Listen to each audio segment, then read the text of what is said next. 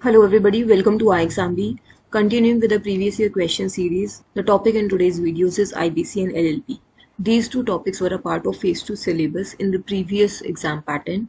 Now again these are in phase 2 only with the change in pattern, and questions from these topics came in only 2022 phase 2. So there were 3 questions from IBC and 1 from LLP. That is what we are going to see in this video.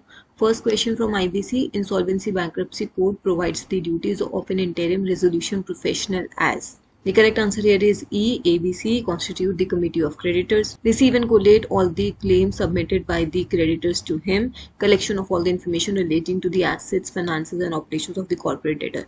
So here the duties of the interim resolution professional are outlined.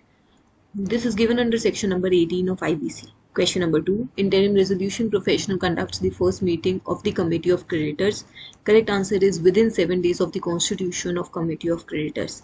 This is given under section number 22 of IBC.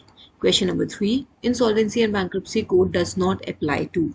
The correct answer here is C. Depositories. The IBC does not apply to depositories. This is given in section number 2 of IBC.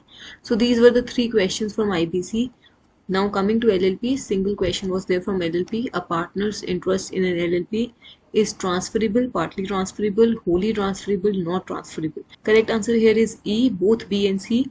A partner's interest in an LLP is partly transferable and wholly transferable. So both can be possible. It is either partly or wholly transferable, as given in section number 42, partners transferable interest in LLP. So that's all from LLP and IBC.